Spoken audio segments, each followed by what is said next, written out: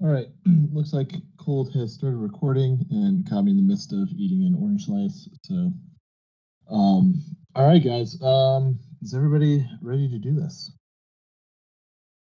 All right. Yeah, yeah. So, if you have, so I'll just go through the, kind of how this is going to go quickly. If you have either attended, panels 1 or 2 live or listened to the recording, this should be pretty familiar. Um, So, we're going to do a quick introduction. Sort of each candidate is going to get an opportunity to sort of, you know, tell us, a little bit about yourself, why you're running for EP, what do you aim to accomplish in this sort of like next term. Everyone's going to get 2 minutes for that. I will, keep time, and if people are sort of getting close to time, I will, call that out.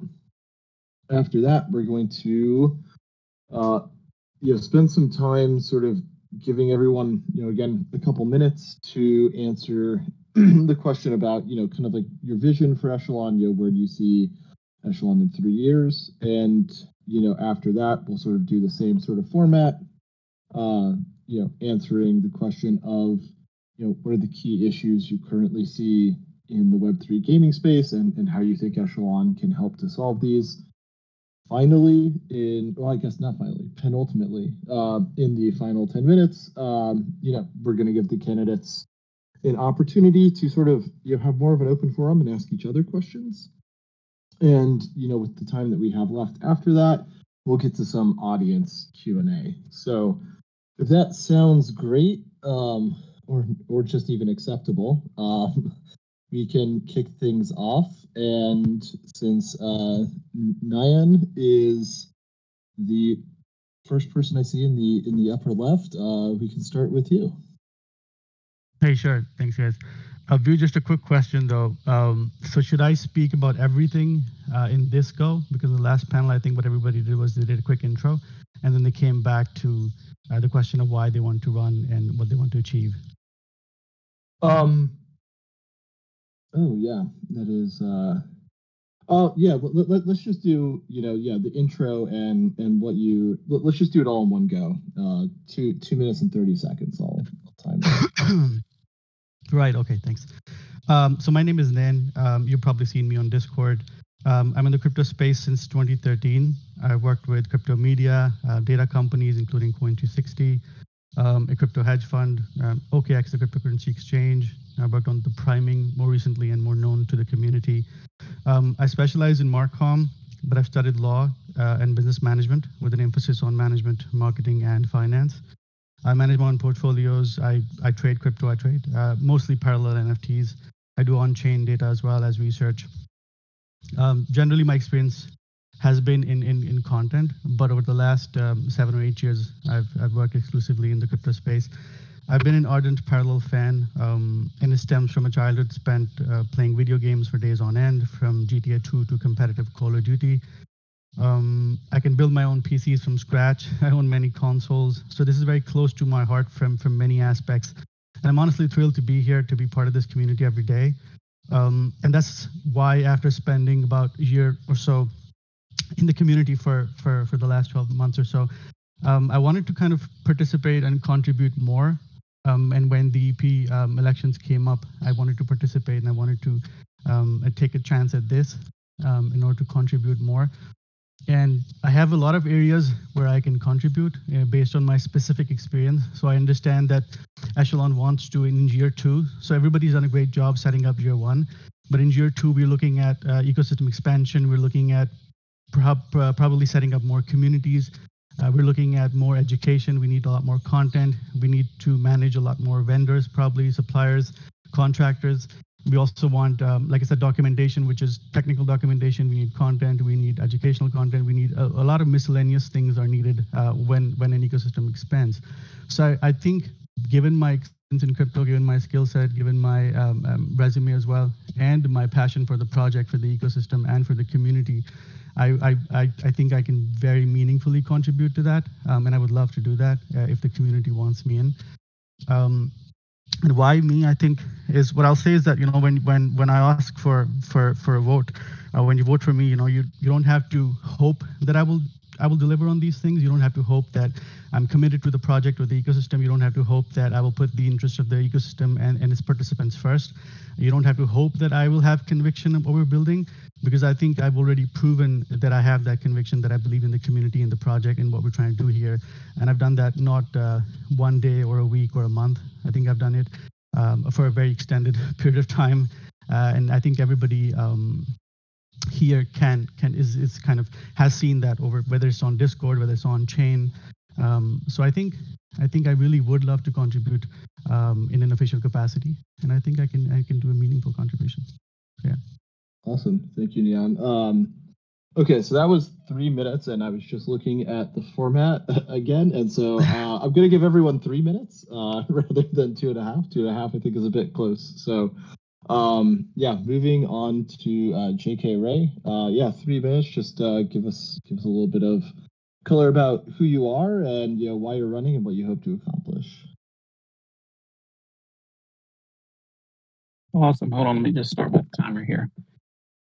So I am J.K. Ray. I've been a part of the Parallel ecosystem for, I think PD2 was my first experience into it. Have been in Web3 space since early 2021.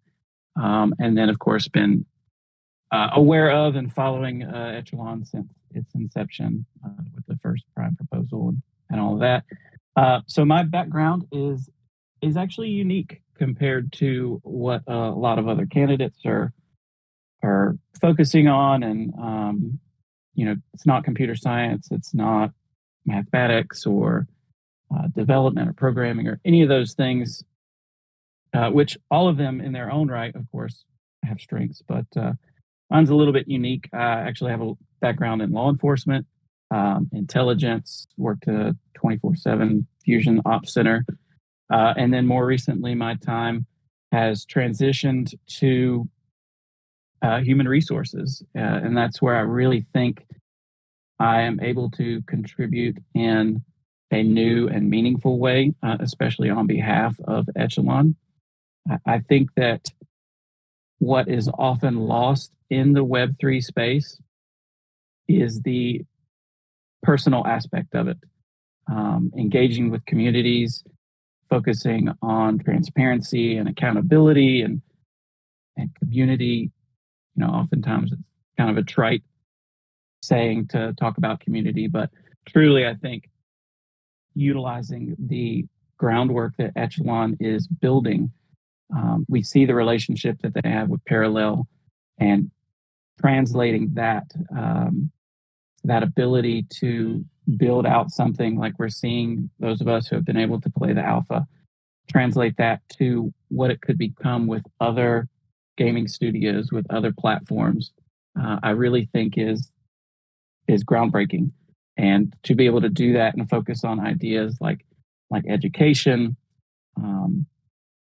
community engagement, these are huge things that I focus on in my day-to-day that really center around how can you get through what it is that you're trying to achieve through various forms of educational material, learning management systems, document sharing, engagement. That's receiving feedback from the community, in so many different ways. I just think that I offer a unique perspective that's not entirely seen all the time, and I'm excited to hope that helps Echelon in the future.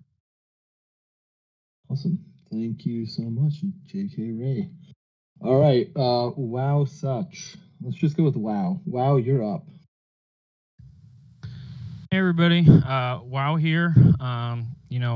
Whether you guys knew it or not, I've been kind of campaigning for this position for 5 or 6 months. I realized pretty early on that there was this kind of perfect storm of timing and opportunity and passion to make a run at this. And so, I started, sharing a lot about myself, whether that was through stories, whether it was through pictures.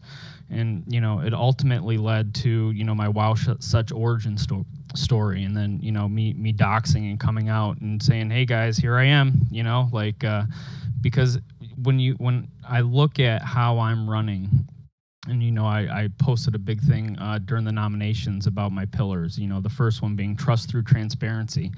When I look at what challenges Echelon and Parallel are going to have in this upcoming year coinciding with the game launch, I think really it gets down to when Web 2 and what happens when these gamers realize, shit, I like this game, okay? And it's a lot of fun, and I'm having fun playing with Glints, but I keep seeing references to Prime, and there's like these other things over here, and what happens when they go to learn about all that? And I try to put myself in their shoes, and I've been in crypto for over a decade now. I've seen multiple cycles, and I've seen the hate, I mean, for lack of a better word, that we get sometimes. I mean, all it takes is go to a Reddit thread and look at the comments. I think Ninja, like a week or two ago, posted something in the cryptocurrency subreddit, and they just shat on all over us for like, the entire post, and then locked it. And so, it's a big uphill battle. And I think that when those traditional gamers turn to look at us and at us as an Echelon for information around this, if the message is coming from someone that is hiding behind a profile picture of an NFT or something, whether that's right or wrong, I've been a wallflower in this space for a decade because I'm a very security-minded individual. But at a certain point, I feel like some of us that have been around for a really long time and that know what we're doing when it comes to security, it's time for us to step out a little bit and be like, hey guys, let's help some of these newer participants through. Because I do think the fact that anonymous, trustless transactions is the way of the future. The issue is that we're dealing with two generations, right? You have a generation that's going to be crypto native, like my daughter, who's 6, and you have a generation that is like my dad. They don't have a clue, and I think that we have an opportunity, that I have an opportunity to help bridge that gap, specifically when it comes to this community and gaining Web 2's trust. So thank you. Awesome. Thank you. Wow. All right. We're going to go to Mac 10. All right. Thanks, Boo, and everybody for joining in. My name is Mac 10. Also, my name is Jean-Marc. You guys probably have seen I've doxed myself as well said. Why I'm running, the main thing I'm running for is I saw that there was a business development side and piece that Echelon was looking for, and that's kind of my bread and butter. I've been in the crypto space for quite a long time, but working full time as a business development lead across multiple projects, and that's kind of my bread and butter. As I've said, I've built this large network, and I think I could utilize that network to leverage that network to benefit the Echelon. I've actually originally got involved in Parallel through one of the founders. I had left my job at one of Canada's largest exchanges there, and I'd reached out and wanted to connect with some of the guys and see what they were up to. And he mentioned that he was starting an NFT project, and I quickly joined the pre-sale and got involved there. I mean, realistically, kind of like what Wow was saying, I kind of want to run on transparency here, bring fairness as well, and kind of help build out that educational piece and help bridge the gap between Web 2 and Web 3. I didn't, I kind of just wanted to run on fairness and transparency. And for myself, I think it's really important right now, as Echelon continues to develop, that we make sure we get the value proposition right for ourselves, and that's where I kind of really want to kind of put my best foot forward and help build those partnerships and network, and help make sure that we have the proper that we put on our mask first, right? We've seen a little bit of a rocky start, some bad. Like as Wow said, we've seen some of the bad rap that Web3 gaming is getting, and so I really kind of want to help bridge that gap, and really kind of make sure that Echelon is kind of that golden standard. And I think I'll just leave it at that. I kind of want to keep it short and sweet. Awesome. Thank you so much. And Sergeant Skill, finally, last but not least, yeah, a little bit about who you are and why you're running. Yeah, thanks, Pew. Thanks, everyone. I'm Sergeant Skill. I've been a big fan of Parallel since I heard about it just before Pack Drop 1. And it's definitely been the best thing that happened to me, in the crypto space. Before that, I was a lifelong gamer, although TCGs are somewhat newer to me, and so you will find me in the rookie queue for now. Most of my career, I've been an investor. I also worked at 2 hypergrowth tech companies. I've been in crypto since 2017, and I'm extremely excited for what this technology can do to how people game. I was an inaugural EP with Bu, Cold, and I think the rest of us. And so I'm running for re-election. Why am I running, and what I want to accomplish? I think we've established a very good foundation so far, and I'm excited to help execute the next phase. It's a really exciting time for Echelon as as you all know, the token has just become transferable, and the game is now in the wild, and going to open up to more and more people. At the same time, we're asserting our independence from Parallel, the studio. And so, I think to take one example of what that means, we've always had our treasury, but now we have a treasury that's a bit larger, and that has a price that fluctuates all the time. And I think that creates a lot of new opportunities, but also challenges for us as Foundation.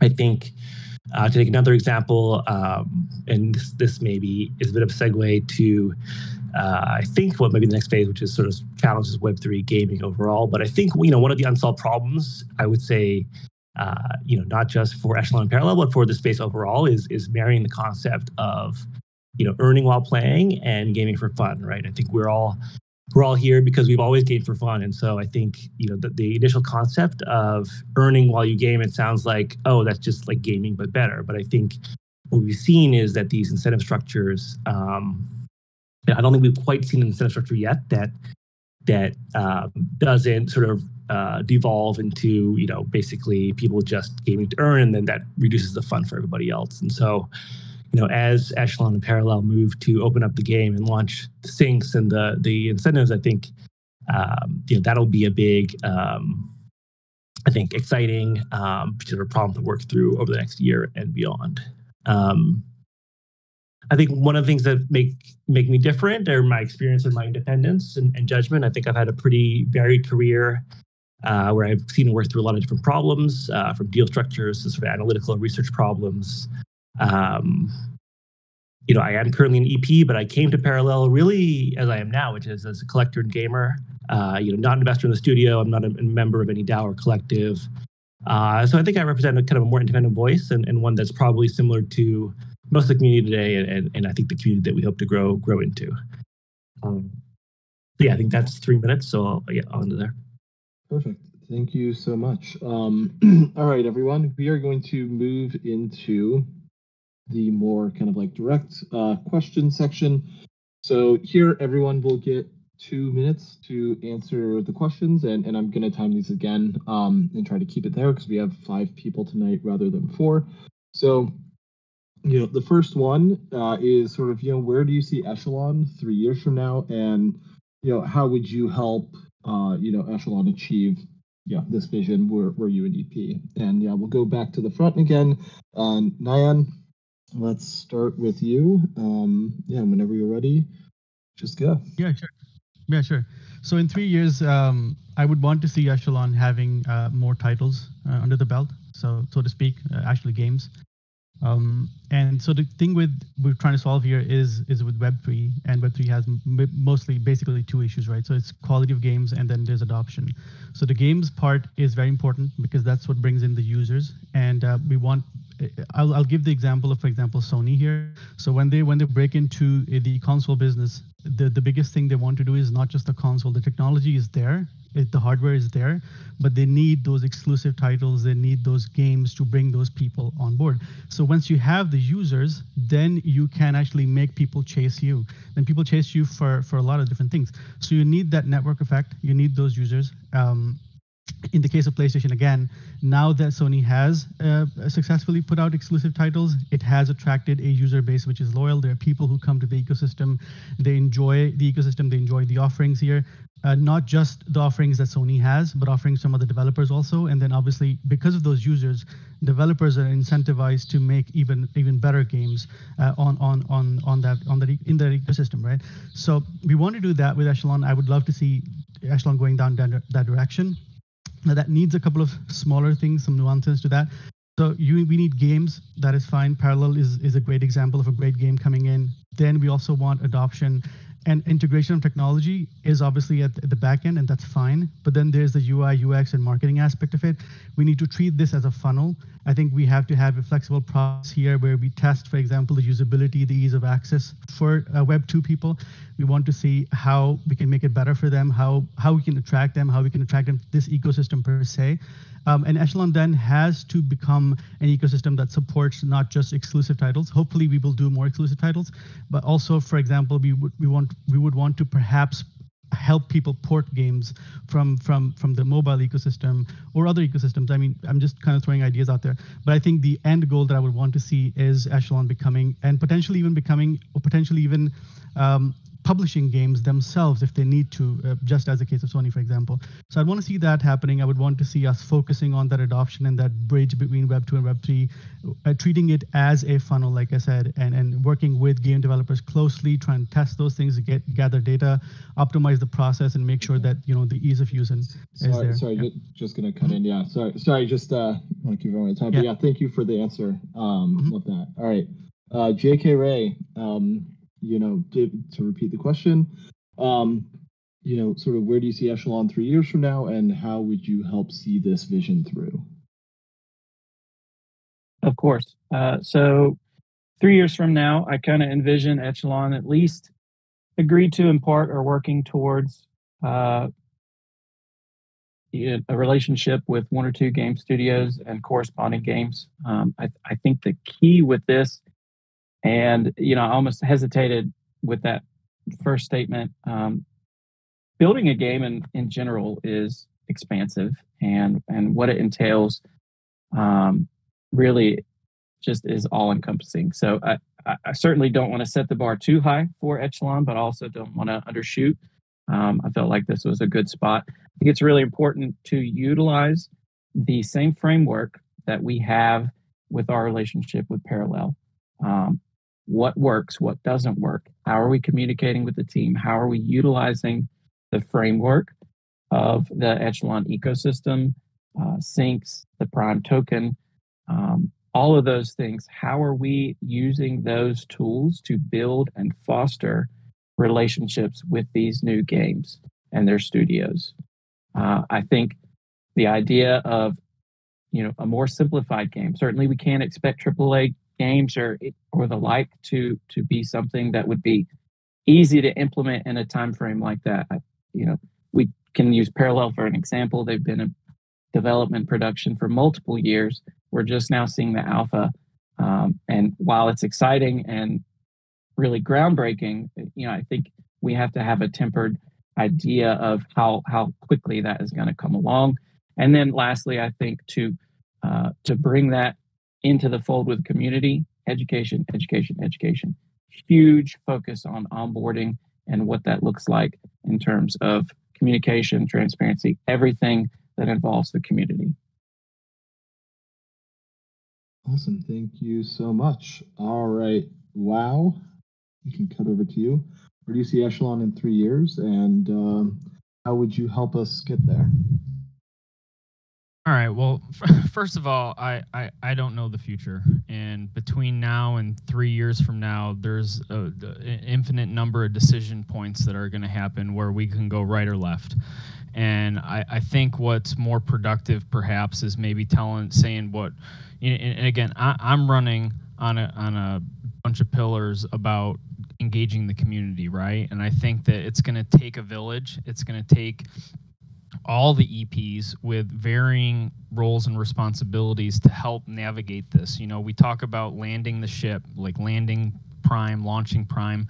Now we're sending a ship back out, right? And what does that look like? Does it, I think in order for us to attract really, good teams to build good games and the ecosystem around those games, right? It's not just enough to have a great game, but you have to have syncs that are going to have high velocity for Prime, so that it's not just a suck on the ecosystem, right? And so to me, to get there and to get those quality of teams, we have to prove that we can get it right with one game. And guess what? We're in alpha right now. And for those of us who are in there, we know that we have a hit on our hands. The problem is that, when is game launch, right? Towards the end of the year. And so can we realistically court another game or a studio in the near term? I don't necessarily know that we can. And so, 3 years from now, for sure. But what does that look like? There's a million decisions that are going to happen between now and then. And I think it's going to take a village. It's going to take all 9 of us to come together and decide, when we hit an inflection point, which direction to take. And so, I'm not going to, say one way or the other, just that I hope to help get us there. Awesome. Thanks, Wow. And yeah, we can cut over to Mac 10 now. Same question, Echelon 3 years from now. Where do you think we're going to be, and how would you help us get there? Yeah, I mean, hopefully Echelon kind of becomes that golden standard of the Web3. And I kind of look at Echelon in parallel as, a whole ecosystem. And I kind of just wanted to reiterate that point. I think it's important for us to kind of focus on the ecosystem and put, like in the airplane, you want to put your own mask on first. I've heard a lot of people say that, their ideal goal would be to have this Web3 of Steam, right? But being a Counter-Strike beta player myself, I remember, that transition started at Half-Life. Then we got a mod, which became Counter-Strike. And then all of a sudden you had to download the Steam client to continue playing that. And Steam kind of grew out of, the Valve Studio. So I think it's really important to kind of focus on building out the ecosystem. And one of the things I'd like to do is to kind of bring in those projects that help build and add value, right? We talk about wanting to bring other games, but the challenge question to that is, why would a studio want to work with us? And I think if we can prove that the model, that the value proposition is there, and build that ecosystem, I think that'd be really important for that value proposition. And so, like, for what I'd love to do is start bringing in those projects that help bridge that gap, and get us to that point. Things like, some of these ecosystem projects that we're looking to support that help build and add value, bring in those educational pieces, and kind of really help make it easy for anybody to gain access to Web3. And I've seen other projects such as Horizon Blockchain Games and another good friends of mine. They created a game called Skyweaver, but they also created a very user-friendly Web3 wallet. Love to see how we could partner up with them and other things like that. But I think most importantly is just taking this one step at a time. Our goal would be to get to that Web3 Steam, the Steam of Web3. But I think if we just take that and break it down and do one step at a time, would be the best method. And that's how I'd love to do it, is by, making sure we build out that communication between new and existing games and studios, and make sure that they know that who we are, and what value we bring to the table as well. And that's where I'd love to add value. Awesome. Thank you so much for that. And Sergeant, same question.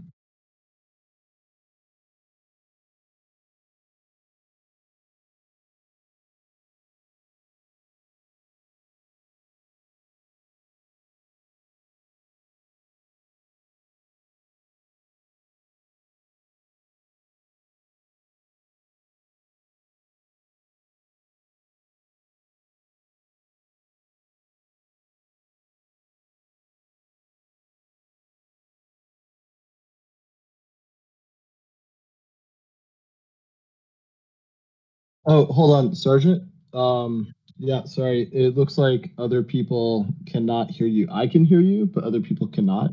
So maybe try to leave the stage and then come back. And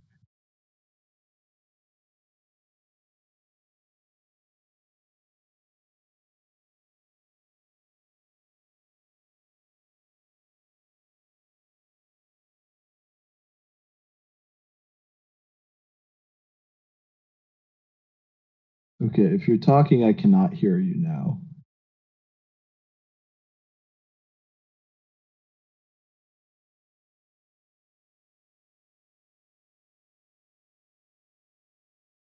Okay, yeah, maybe try to fully quit Discord and like power cycle any um headset or anything you're using. All right. All right. We apologize for the technical difficulties. It's okay. Cold will fix this in post. I think that was mostly a joke. I don't know if Cold can fix this in post.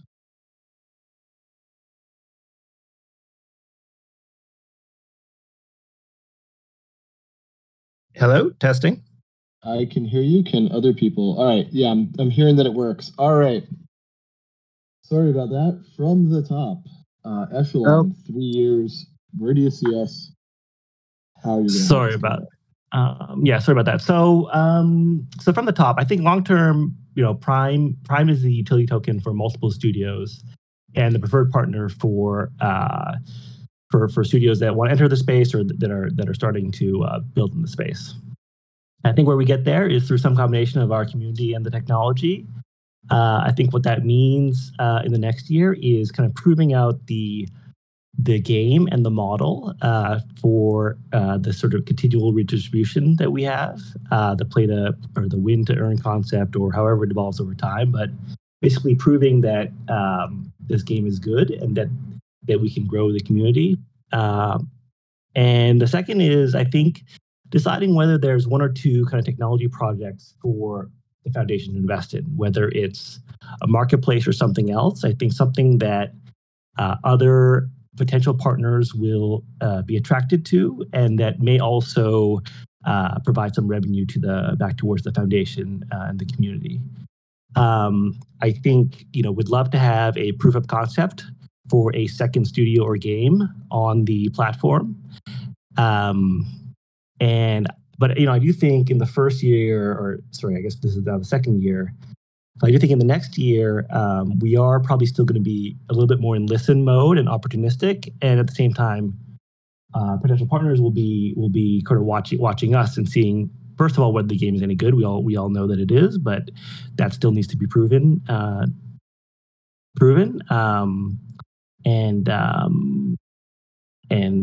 Yeah. So I think that's where I see the focus is for the next year. Awesome. Thank you so much for that. All right, we're going to move into our next question, and we're going to have this be a bit more freeform and engaging. Love for you guys to just sort of have a discussion.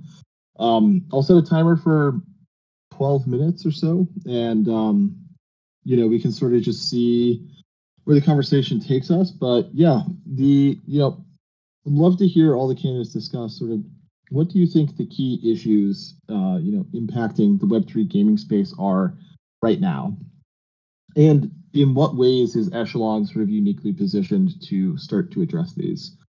Yeah, I'm not going to call anyone in particular, so whoever wants to sort of kick it off, go for it.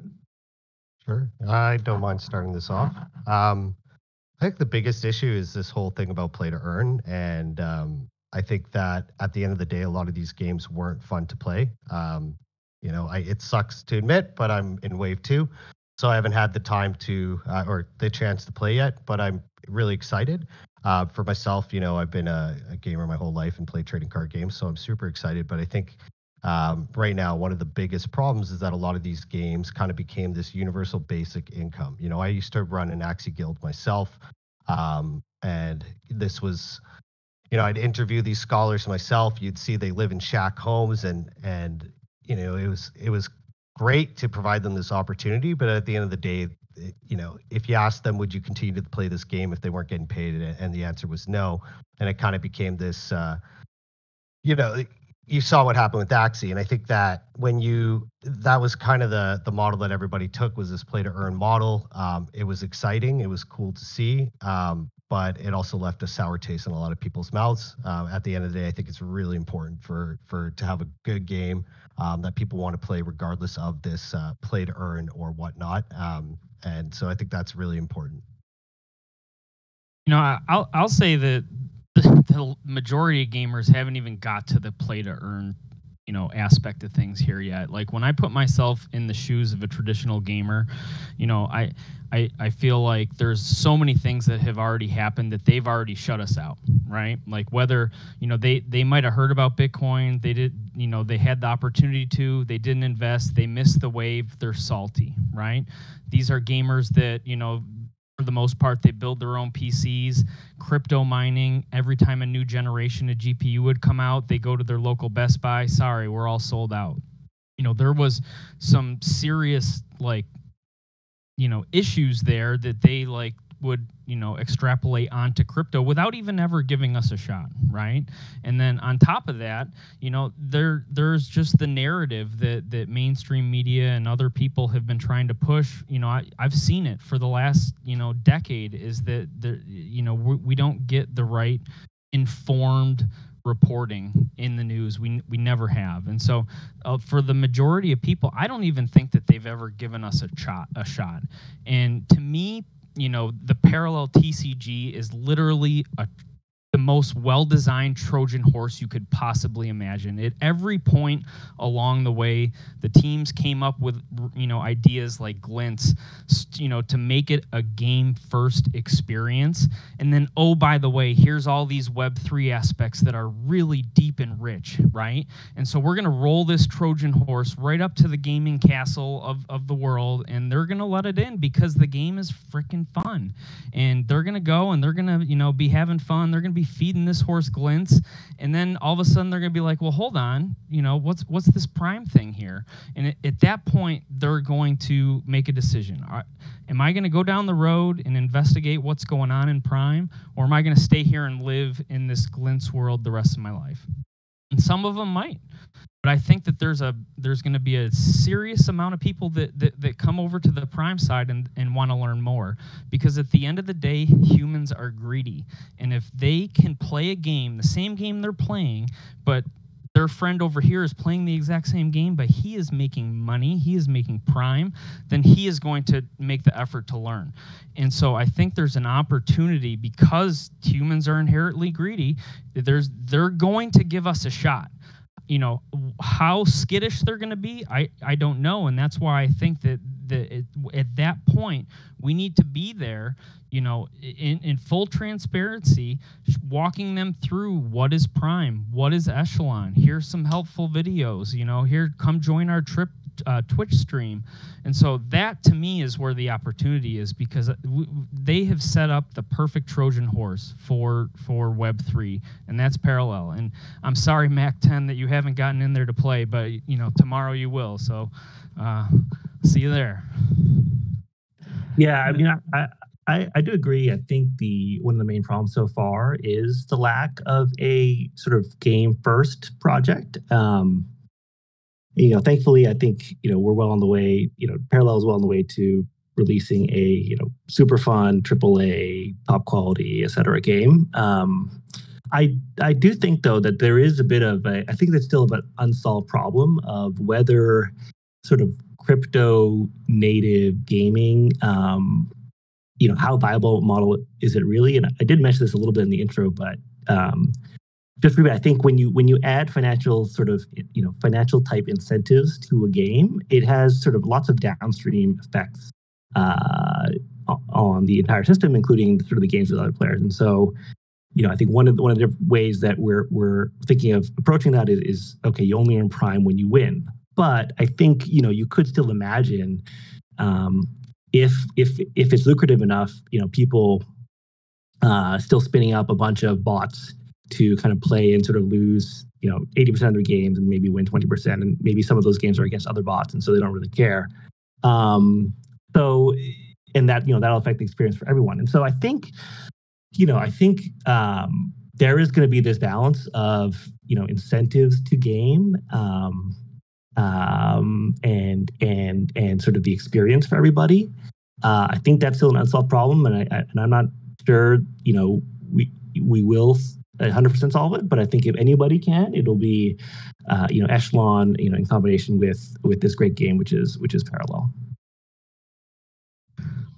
Yeah, I wanted to kind of sort of build on that. I think everybody agrees that the main issues are quality of games and the fact that users of Web 2 games don't really want to play crypto games. I think Echelon is in such a great place due to the fact that Parallel has such a high bar in terms of quality. So whether that's graphics or gameplay mechanics and usability as well. I think the most important thing here for me, at least, is to understand that when the game goes public, for example, we will very likely get a lot of people to try this and enter the ecosystem. And when it comes to user acquisition, the first impression is really, really important. So I think Echelon needs to focus on shaping user behavior. So when those people come in for the first time, the dots need to connect for them. They need to understand. So a couple of things they need to understand is, firstly, why this game needs the Web3 functionality and how it benefits them. So that needs, obviously, education, but it also needs, like I said previously, a bit of a marketing mindset to it, to treat it as a funnel, to make sure the UI UX is tweaked to the point where people really make sense for them. It's intuitive. They just get it.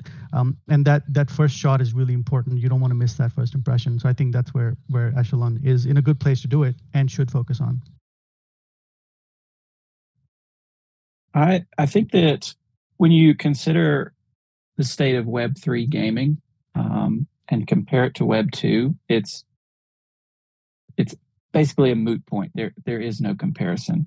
The problem is that if you look at the history of Web3 gaming, you find examples of just bad actors or bad implementation, very NFT focused, right? And then you take Parallel, on the other hand, where it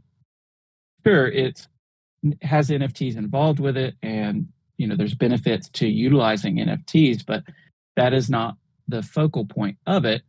They're letting the game speak for itself. So the idea is how do we navigate the middle ground between that, and then play on that to advertise it, to pitch it to your native Web 2 gamers.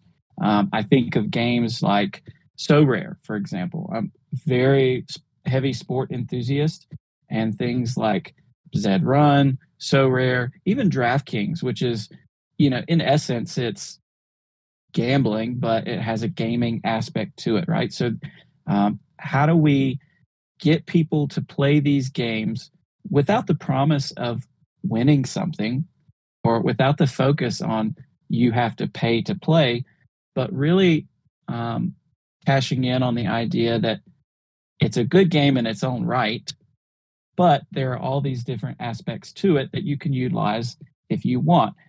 Think of what they did with Reddit, the recent avatar drops, right? So onboarded millions of people without them even knowing that they were receiving NFTs, calling them digital collectibles, having people sign up, right?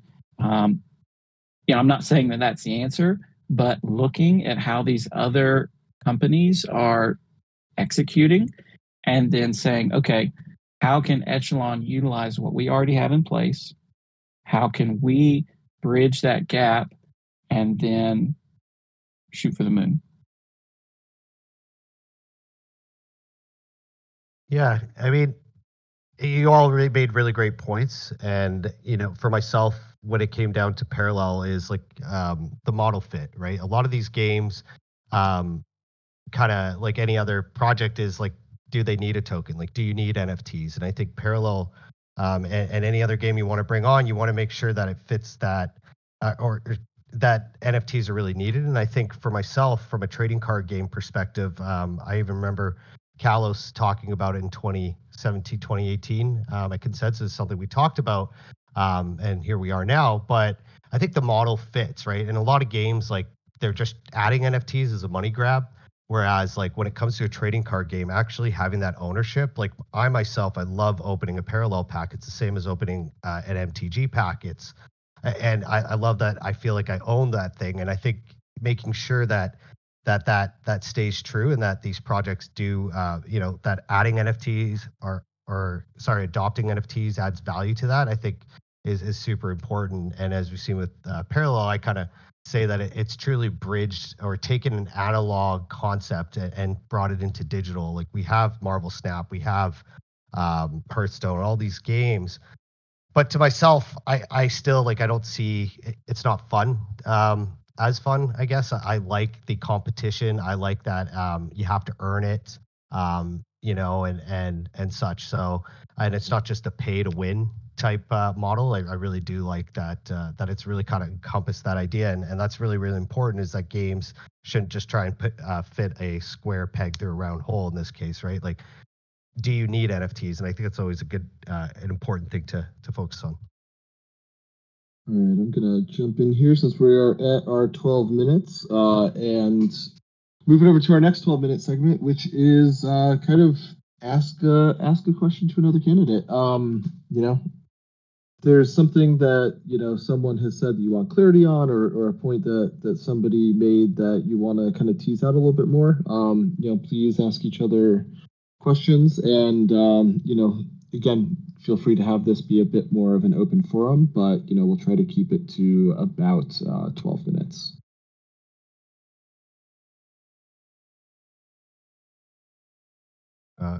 Go ahead, Joker. Yeah, sorry, thanks. I got a question for WoW. Yeah, noted on your kind of application post, I guess you could say, where you were talking about helping facilitate your wife's business, and that had been, she primarily does a lot of it, but it was still a big learning point for you. I'm just curious how you could utilize what you've learned through that process and translate it into success with Echelon. I don't know that there's a point A to point B with correlation between what I would do here versus there. I mean, she's in the beauty industry. I know more than any man should know about the beauty industry. But the fact of the matter is that when you're building a business, it's 3 steps forward, 2 steps back a lot of times, right? And you don't know what you don't know until you encounter a problem. And every time you go up, whether that's in revenue or employees, you get presented with a new set of issues that you didn't know you had before, right? And so, in that sense, I could see how, helping navigate, Echelon, we a year from now, we might not know what problems that we didn't foresee. Like I was talking about with where do we see Echelon in 3 years from now? Complexities of adding a game versus gating Prime to be simply for Parallel Studio property games. Those are 2 completely different paths, right? And at some point we're going to have to make those a decision. Do we go left or do we go right? And if we do go left and we do bring on other studios, there's going to be complexities that we didn't foresee, right? And I think that's how, when I approach, our Mrs. Wild's business, is that, you reach a new level, you add on X amount of employees, and now you have all this additional complexity that you didn't necessarily have when it was just like two employees, right? And so there's a learning curve there, and I would hope that the combined skill sets of these 9 people that we can work through that stuff, right? And so that's when it comes to her business, I would say, but as far as direct correlations, no, I don't think anybody needs any beauty advice. I have a question. I think, maybe for Mac 10, or WoW. I guess you both talked about transparency, but I'm curious, how you would sort of prioritize transparency when there might be a situation where it might make it more harmful kind of the beneficial to sort of spill the beans, as it were. Yeah. So I guess like I'd love to elaborate on that, and it's kind of where I tripped myself up there because I didn't want to use all 3 minutes at the start. Um, I think it's important to have transparency, even if it's de facto. We've already seen it kind of. It's hard to make judgments, right? And I guess like the question come back is like why, you know, um, when we're looking at re-elections, like someone like yourself, how do we know what was discussed or what your positions were on certain values? And it's kind of you do want to, you know, if you're electing someone or trying to re-elect someone, you do want to see kind of, you know, what their stance was on certain things. I think it's important to have that communication if and when possible. I also think it's important, as Wow said, to be as doxed as possible. But for myself, I think it's more about having these discussions in more of an open forum when certain matters are being discussed, if that can be, if and when possible, if it could be after the fact, then that's great as well. But I think it's just important to kind of have that transparency, so when decisions are made, that people understand the process that it got to that decision. You know, when there was that initial kind of community call, someone had asked that question. It's like the echelon comes out as one voice, but we really don't know what each EP had stood for, and so how do we know who to re-elect, so on and so forth. So it's kind of my thing is really more engaging the community, getting their feedback. You know, as a community member myself, I'd love to kind of see what discussions are being had if and when possible. Obviously, if there's kind of what I would call insider information or things that people could use to their advantage, obviously you want to keep that those discussions private, or things for other reasons legal. But yeah, that's really kind of my idea here, is just bringing more transparency into those discussions and decisions being made.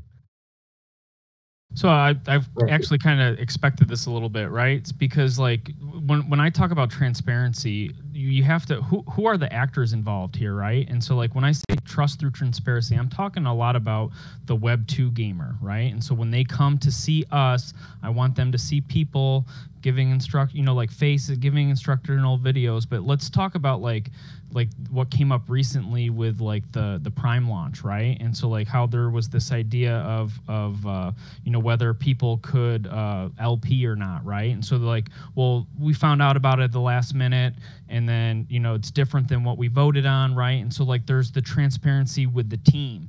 And so for legal reasons, there's probably a billion reasons why you guys can't say things, and that's not going to change, right? And so there's transparency with different participants. And so if you're talking about if I'm an EP and I know a bunch of internal stuff and I can't speak about that stuff, right? I guess that's my second pillar, right? Mission statement driven mindset. When we are given the opportunity to talk about something, when a bulletin comes out, I, as a longtime community member here, there's this mad scramble of everybody grabs the bulletin, they read through it, and then they got a million questions. And there might be somebody on Discord one of the EPs answering some people, but people consume information at different points in time. And so like they might read it, some other people might read it a day later, right? And so when I say mission statement driven, I come from the corporate world, right? And so to me, a mission statement, every decision that my group had to make had to be defensible. Like, does this decision provide value, support, or enhance the mission statement? And so I felt like there was an opportunity that when we do put out a bulletin, there could be like a Cliff's Notes version where it just says like, oh, the reason that we took this kind of stance in this paragraph is because it supports our mission in X, Y, or Z way, right? Now, whether there's a Cliff Notes version of a bulletin that comes out so that people can see our logic and why we made these decisions, or if it's like maybe some accompanying video where we all kind of just have like a round table and we read through it, almost like we do 48 hours later when we do the call with the community, right? My only issue with the call with the community 48 hours later is that for 48 hours, it's a free-for-all of just like community going nuts, asking questions, misinterpreting things, right? So it takes 48 hours to hear from the EPs say, well, this is what we were thinking, Well, why couldn't that come out when the bulletin comes out? Why can't we have some accompanying kind of document or video that says, here, this is what we were, here's the document, but here's what we were thinking and why we talked or why we came to these decisions. And so when I talk about transparency, it depends on who is consuming the information, right? Is it the Web 2 gamer that's trying to learn about Prime, or is it the people that are in, the group formerly known as Card Econ, consuming a bulletin and they're getting information from EPs? So there's two different kind of versions of transparency. I hope I made sense there. I'll give it up for someone else. Yeah, I'll ask Sergeant Skill a question. So you've been in Echelon for 1 year. What did you think was the single most critical challenge for Echelon, and how do you personally intend to improve on that or do better in the second term? Yeah, I think I think that one of the biggest challenges is related to this topic, which is this concept of building the public. And I think there is, there's definitely a balance of kind of communicating what's planned, even when things might not be 100% certain, and potentially, doing something that might result in disappointment in the future. And so, I think that's what I would say generally. I do think at a macro level that problem becomes, has another dimension to it this coming year than it did last, which is, okay, now the token is publicly trading and has a price that's sort of associated with it, and so it becomes not just I think for potentially for regulatory reasons, but also from the community's perspective, even more important to, I think, be especially thoughtful about that. So yes, I think that's the biggest challenge. I think it's something that as a group of 11 and next year group of 9, we've had a lot of internal debates around how to deal with this, and I think ultimately, because it is a consensus type mechanism, the sort of decision, let's say, gets rounded down, as in, kind of, if enough people sort of don't think we should share something, then we don't share it, and I don't know if there's obviously a better way, but I think hopefully with some new people and sort of continuing to listen to the community, we might get continue to kind of improve on that. Awesome. I was hoping I had a little time for one question for everybody, if that's okay, Boo. Sure. Rhett. Yeah, I mean, seconds for everyone. Hopefully it's a quick one. Yeah, I mean, just kind of following up on that, I think like one thing you said is now we're going down to 9 people. Do you think it's important that these EPs all are, one, not affiliated with or don't have a job? But I'm looking now, and Boarding, I think Boarding had brought it up as well, is like, at what point right now we have a couple people running from PDAO, some people running from Young Capital. We already have people sitting. Is it important that EPs are not affiliated to kind of keep more of to avoid conflict of interests or such? So just kind of wanted to follow up with that. Sorry, is that's for everybody, or is that for me? Yeah, anybody. What do they think on that stance? Could be anybody. Yeah, sure. I think. I do think a balance is good. I think, as I think about voting myself, I think that I'll probably be more focused on the individual. I think that anybody, I think there are enough people that probably will take this seriously enough so that the sort of potential conflict of interest can be minimized. And, I do think there's some value too in having representatives, from different important stakeholders, whether that is Paragons or, the Parallel team itself or Yunt. I don't think there's a problem with that, necessarily a problem with that, unless it becomes to be too many people.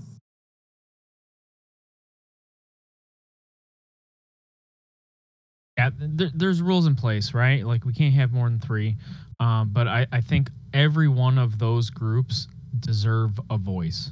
Okay, they're all a part of this community, and I think that for them, to not have representation would be a shame.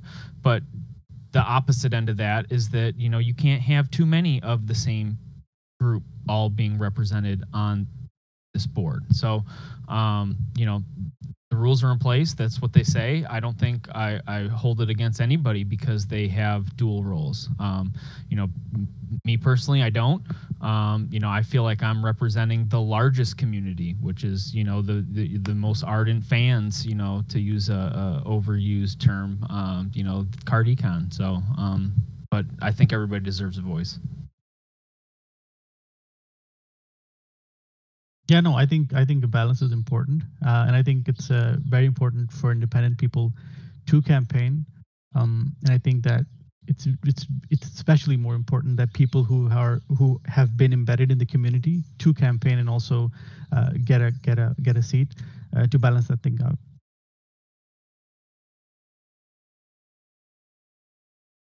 Yeah, I would just echo kind of what Wow was saying in terms of what's already in place, but you certainly don't want too many cooks in the kitchen.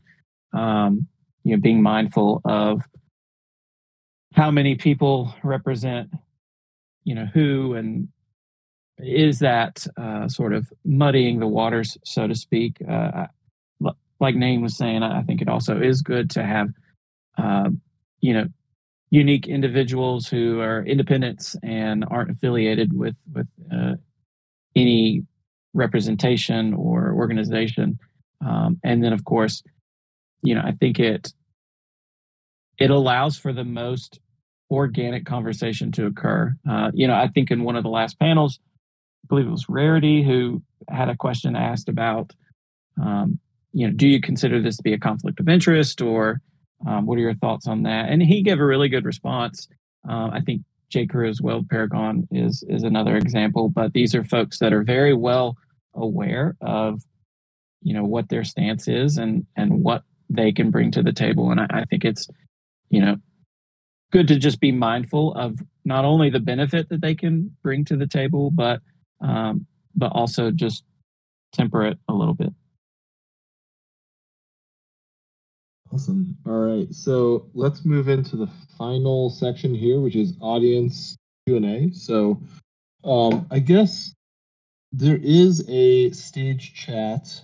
There's also voice text if you can't figure out how to do the stage chat. But yeah, if anyone from the audience has a question they want to ask either the group or a specific EP, please dump it in the chat and then I'll read them out.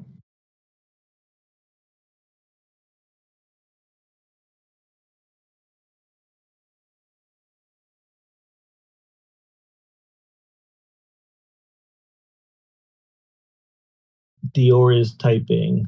Wait, where? I think you can type there, Dior. Yeah, you can type there, Dior. If there's a question that you want to. I'll read from there. There's also apparently a text box for the stage, but I also didn't know that until like literally today.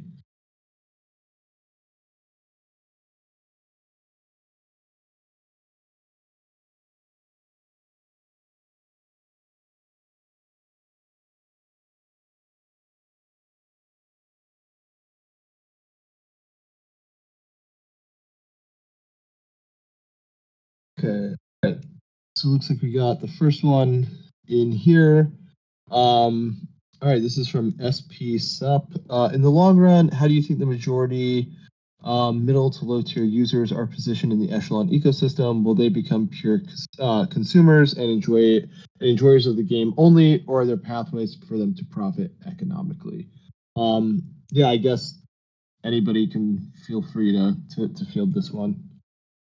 I'd love to jump in on that one just because I think that is me, honestly. I'm not really a high tier user, so to speak. I wasn't here at the start of I didn't do pre-sale at PD2 is kind of where I came into play. And in the grand scheme of things, that might elevate me a little. I'm not sure, but in terms of just where I'm positioned in the ecosystem, I feel like it's more for me personally a focus on being an enjoyer of the game. Just because one, I've seen the game and I know it's excellent, but also your question about pathways for benefits, I think it's very viable even in this stage. It's certainly not going to be to the level of those who have been in it and dedicated a ton of time and hours to it. But I do think there is multiple ways to enjoy it from a game standpoint, but also economically. Yeah, I think it's a good question, and I think it should definitely be top of mind for all of us. I think the full kind of incentive structure isn't set in stone, of course, and so things can change. But I do think a couple things to remember is I think one, as long as you have a deck with some NFTs in it, you will be able to earn Prime. It is more if you have a complete deck, but I think one of the cool things is, well, let's say you're really good at TCGs and you invent a new deck that nobody's using, and those cards are cheaper because people don't have them in their deck, and so you could go buy those cards, make a full deck out of that, and earn just as much as somebody who might own 500 cards. So that's just one example, but I think my main point is that it's definitely a good thing for us to be thinking about, and things are not set in stone. There's no kind of play to earn or win to earn even live yet, and so yeah, I would feel pretty good about that. But yeah. I think it's also important for people to realize that just by nature of this being Web3, because they can own those digital collectibles, I think there's many pathways for that kind of benefit, even for low and mid-tier participants. So for example, composability, for example, replication. So there's just too many pathways just by the mere fact that these are, owned collectibles. You actually own them. Yeah, it's a good question. Just to add to that, I think like at the end of the day, what would be great is just that they're playing the game for fun and they don't even know that they're playing within this Echelon ecosystem. When we look at Parallel, there's tons of paths for them and opportunities. I'm sure that as the game evolves and things continue on for them probably to earn, and I could see things such as like tournaments or leaderboards, things like that, where people can get a piece of that and earn some cards and kind of get their toes in the water. I know that with Coinbase, they're going to be selling cheaper packs, things like that. So at the end of the day, I think that ease of use and without they should be coming to play the game first, not coming to earn, and that should be a bonus. I mean, the one thing I just want to say is I think we need to continue to separate Echelon, the foundation, and Parallel, the company, right? We are the scaffolding on which Parallel, the TCG, is being built. So, the question is posed as is there a way for lower tier users to do stuff within the Echelon ecosystem? But then we're kind of all answering things that are very Parallel related, right? And how they built out their ecosystem. So, I really want to make sure that we're the scaffolding on which these games can build their platforms, right? And so, to the extent that the token is tradable, that they can trade it for sure. But we don't make autographs, right? Like that's really has to do with the team and the Parallel TCG team. So I just want to make sure that I think sometimes that we use Echelon and Parallel TCG almost interchangeably. When if we are talking about bringing on other games and other things, these are different organizations, right? And so I think that question kind of walks the line a little bit, and so I just want to make that differentiation. Yeah, no, I agree. That's why I was saying we should focus on digital collectibles, just the ownership aspect of it, and that kind of opens up so many pathways, not particularly just for Parallel, but other games as well. Awesome, thanks everyone. I'm gonna get to the next question from Sherpa, and okay, looks like Dior. Okay, I think Dior posted one as well. All right, DRI, we'll get to yours after Sherpa since theirs came in first. All right, Sherpa asks, or says, I think the biggest issue with play to earn is hackers, especially if we are incentivizing good players with making them rich. Anyone considering how to tackle hackers in the case where we incentivize good players making loads of money without the YouTube and Twitch, purely through gameplay, not talking parallel specifically? I have many friends that were insanely talented but didn't want to seek esports or socials, so they failed to make any career of it. So I guess to distill the question maybe a bit, it's how are we considering how to handle I guess bad actors when you layer in the fact that good players will be incentivized potentially with lucrative financial rewards here.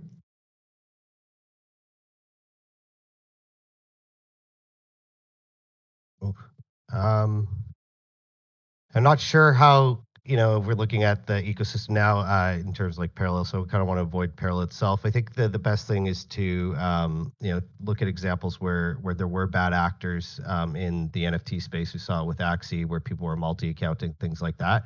I think the main thing here is not to create the incentives for bad actors and kind of focus more on good actors and rewarding that good behavior. And I think that when you looked at some of the mistakes other projects have made is that there are incentives for bad actors and people don't add value to the ecosystem. We saw it with bot farming, things like that, hackers. Obviously, we saw in Diablo where it's not as fun. To me, I absolutely hate hackers. It ruins a game. So it's always a problem to have, but hopefully, we can create models that don't incentivize that. But it's kind of a constant cat and mouse game, I'd say. Yeah, I think just to echo that, I think it's a good question. I think anti-cheat is probably a bit more in the kind of parallel camp since they have the the executable for the game itself. But certainly, anything Web3 is in sort of custody of assets is prone to certain forms of hacking or phishing, and I think there's definitely a bigger role for Echelon to play in the education around that, especially as we start to onboard non-crypto native people. Yeah, I'm gonna back up Sargent here. I really do think that this is more of a parallel question than anything. But at the end of the day, I mean, if you look at just anything, if it can be gamed, it will be gamed, and then it just becomes a cat and mouse with the developer to figure out what they're doing, and then B, build guardrails that you could kind of massage them like away from those kind of behaviors, and that's at the end of the day, it's not going to ever go away. The sheer fact that something exists to be gamed, it will be gamed. I think that just hopping in real quick, again, agree with WoW and Sargent just about it being more EP focused. But if you take a look at a recent example with Yuga Labs and the Doogie Dash, there were several things that came about bugs and hackers and all these threads about how you can cheat the game, basically. But it's how they communicate, and this is the focal point for me here with Echelon. How is it communicated that we as EPs will mitigate that? We can't account for what games will do, but like everybody's saying, there's always going to be bad actors. So how can we be prepared to sort of work that into our equation, so to speak, and just be ready for any contingency? Yeah, I mean, to quote a wise man, if you're not cheating, you're not trying. Ricky Bobby, right? But I think it helps build up that strengthen the ecosystem and strengthen the game itself. This is kind of it's like it's a cat and mouse thing, It just makes you stronger, right? And better, and it'll just yeah, it's just really kind of something it's hard to avoid. All right, we're gonna get to Dior's two-parter, and I'm gonna try to ask everyone to keep their answers quick here because I want to be respectful of everyone's time. All right, so I'm gonna also try to just distill, what Dior's getting at here. So name something that the prior board of Echelon did not do a good job on, and don't give a kiss-ass response. Be real, and tell us something that genuinely disappointed you and how you would have done it differently. That's part one, and then part two is tell us a tangible goal that you plan to accomplish with your year's EP, not something generalized that you can check off a list, but something, like very real and specific. I believe I captured the intent of that, Dior. But yeah, let's kick that off, and yeah, hopefully keep it, as brief as we can. And after that, I think we'll sign off here. I mean, I can go. I got my answers real quick. So, to your first question here, Dior, I go to the fact that I've been in this community, since Pack Drop 1. I always felt that there was a better way to disseminate information, right? I get that there are periods of time that they can't talk about stuff. What I key in on is once they can reveal information, it's how they reveal information and in what format, right? Like, if you want to give a bulletin, great. Tell me how you arrived at those decisions. If you don't have if each decision isn't defensible about how it provides value, supports, or enhances the whole Echelon Foundation, then it shouldn't even be in there, right? And so give me a document, but then also tell me why you made those decisions, whether that's through a Cliff Notes version of the document or some sort of supporting video or whatever, what have you. So that's my second pillar. And so that's why I think is a quick and easy answer there. And then to your second part is what is an actionable thing? I think that for a fact, I've wrote about this in my fourth pillar, which is role, knowing my lane, right? Like I'm not here to define tokenomics, and we got some really smart people having really intelligent conversations that are our EP candidates here about the tokenomic sides of the thing. I put in my proposal about, an all-out marketing blitz when it comes to getting our name and our mission out there, right? I outlined this in my fourth pillar. I came up with a marketing campaign called the Prime Combinator, which is leveraging, the awesomeness that is if you know anything about the Y Combinator, right? That whole process. Now, I'm not saying that, Echelon become an incubator. That's not what I'm saying at all. But what I'm saying is it's a play on the prestige that is the Y Combinator, right? So we got the Prime Combinator, and that would be the basically the title of this marketing blitz. And if you want to learn more about it, I know we're trying to keep things short. I did write a lot about it in my nomination, and it's on a Medium article under the fourth pillar. Thank you. Yeah, and I'll add that I think Echelon majorly struggled maintaining the harmony with the community. I think that has been a key issue, and they've done a great job of everything else. It's just that I feel like they could have done better in terms of, like I said, keeping the community on board with everything. And that does not necessarily mean that you have to be transparent about everything, but it does mean just being there more for them, I think. And that is why I feel personally that an important, a key community representative is key for this. So I intend, a lot of the other goals are obviously multi-year, but in 1 year at least, I do intend to improve on that if I get elected. Community activation, onboarding, and kind of, improving that harmony between Echelon and the community, and not just the parallel one, but even other ones that we onboard in the future. Yeah. I agree with some of the guys, especially on and I don't want to kind of reiterate on that communication within the community. I think I also find some of that information could be quite all over the place, and sometimes it's not updated on one site and keeping update and easy to find. I found myself as quite a struggle to find those kind of things. So I do feel that some of that communication that we're talking about, or transparency, is lost through many different resources. But I do feel that Parallel has done an amazing job of organic growth. But at the same time, from an Echelon standpoint, I think marketing, WoW has kind of mentioned that as well, but marketing is something that really hasn't been put to the forefront. And it's kind of I don't want to jump back into the example of parallels, but in that sense, from marketing, it's been really heavily relied on the community, and I'd love to see kind of more of a more educational engagement approach. As Nate said, if I become EP, my door is always open. I want to be that voice for the community, make sure that their voices are heard as well, not in a de facto manner. That's why I always wanted to have that kind of open transparency. And in terms of what I could do, and what I'd love to get accomplished in this year is really kind of get some of those gaming studio partnerships. I've already kind of helped connect the Parallel team with Horizon Blockchain Games. People don't know, they created a game called Skyweaver. They also created a Web3 wallet that is very intuitive to use. You don't even need to write down a seed phrase or anything. It's a multi-sig smart contract wallet. And so people who come into their game don't even need to know anything about crypto or Web3.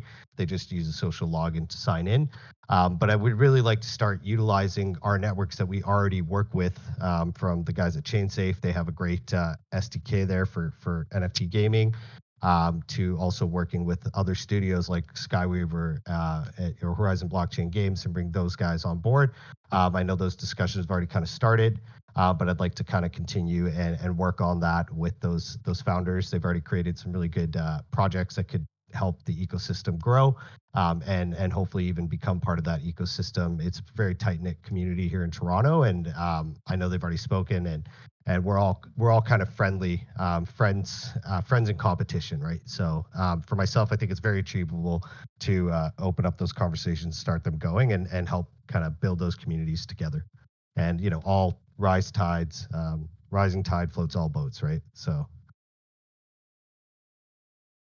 I think the last thing that I'll say here is just what I felt was lacking from Echelon in the first year was engagement with the community, and rightly so. I mean, they were building out the groundwork for, as Wow said, the scaffolding to launch, Parallel, to launch all these other studios in the future, and it of course had to be right and had to be ready to do that. But in the second year and as an EP, I would really focus on engagement with the community using methodologies like focus groups, getting feedback on what is important to users, not just in the Parallel sense, but those who are invested in the Echelon community and understand what it is that Echelon Foundation is trying to achieve. I think people want to be heard. They want a voice at the table. And at the end of the day, so long as you can say, yes, we hear you, we might not be able to execute on everything that you're saying, but we hear you and you have a voice and it matters, then I think that's what they want. Yeah, I think a lot of good points here. I think for me, I guess maybe to echo some of the things that were said, I think what we want, when Echelon launches sort of, I guess, anything, I think the sort of strategy should really be to, communicate the right amount, but communicate at a level that which, the foundation sort of end product can always sort of be better than that. So I think, the goal there is so that, nobody's sort of disappointed. Now, even that can be a little tough because obviously in crypto, speculation can run wild. But I do think, the one example is the Ardent Prime program. I think specifically the reward structure, we did think we could offer a key there. And, I think after more work on the token distribution, it seemed like that wasn't viable. And so I think that is, something where it's sort of that bar as far as kind of over delivering, I think wasn't fully met. So that's probably something that I think, myself and several others think we probably could have done differently.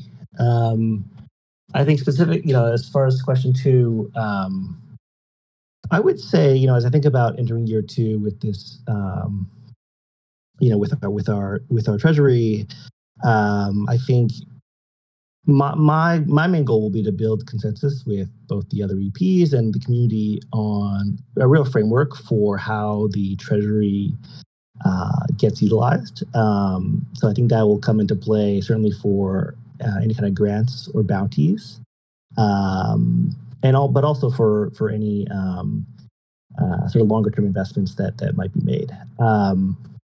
So we're kind of going through our first proposals on that, and so this framework will sort of have to have the opportunity to be crystallized.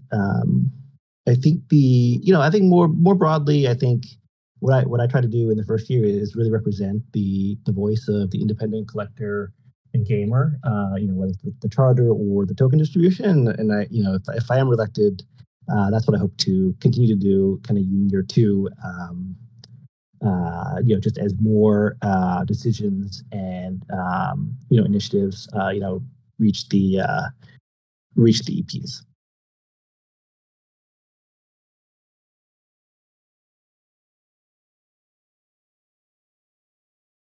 Okay. All right. It looks like Mac answered. I can wrap up. All right. Perfect. That's all, folks. I'm gonna go play some alpha, and if you're in it, I hope you will too. I think there's one more panel left in this first round tomorrow, I want to say. So yeah, catch everyone then. All right. Peace. Thanks, everyone. Bye. Bye. Thanks, folks.